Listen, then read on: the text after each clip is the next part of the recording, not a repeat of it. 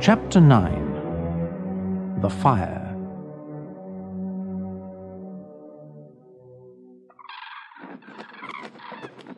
Rockford, Odette, and Odile flew onto the tower of the castle. They changed back into people. Odile was weeping loudly. The wizard just laughed his evil laugh and said, Odile, now I know how to get you to marry me. If you don't, I will kill the prince, and you will watch him die. Father, you do not have to kill Siegfried. He has already promised to marry me. He cannot break such a promise. Neither of you has a heart. How can you ever expect to be happy if you know that someone does not love you?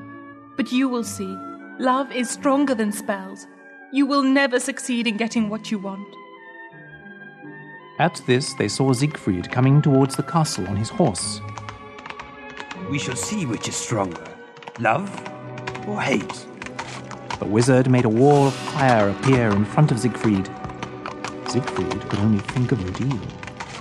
He rode right through the fire without getting hurt. Odile said triumphantly, You see, I am right.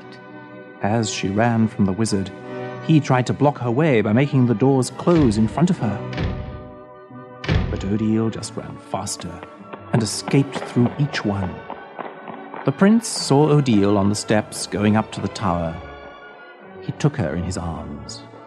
Odile, I will never let you leave me again. Say that you will stay with me forever. I will. I love you, Siegfried. The wizard appeared at the top of the steps. Odette was behind him. You will not escape death this time, Siegfried. The prince took out his sword. Odile tried to stop him. Do not fight him, Siegfried. If he kills you, I will lose everyone I've ever loved. You are right, Odile. Siegfried is only a boy. He is no match for me. Now come back to your room and let this little boy go home to his mother. Rockford, your words will not discourage me. I would kill you now, but I will give you one last chance to live. Let us live in peace and never come near Odile again. You really are a little boy if you think you can harm me. Rockford raised his hand, and Odile flew through the air to where Odette stood. Siegfried ran at Rockford and tried to stab him with his sword. Rockford put his hand up. The sword touched it and turned into water. Without a sword, Siegfried attacked the wizard. Rockford threw Siegfried down the steps. He picked up a stick and turned it into a sword. He pointed it at Siegfried's heart as he lay on the ground.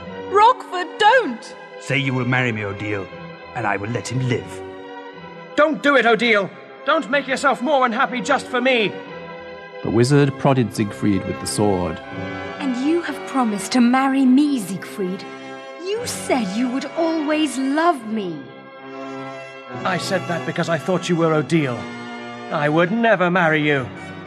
I would rather die. Siegfried took the wizard's sword and pushed it deep into his own heart. Siegfried, no! Something strange began to happen. The castle began to shake. Large stones fell from the ceiling, and Rockford and Odette were killed. Odile ran to Siegfried. She took the sword out of his heart and pulled his body out of the castle before it fell to the ground.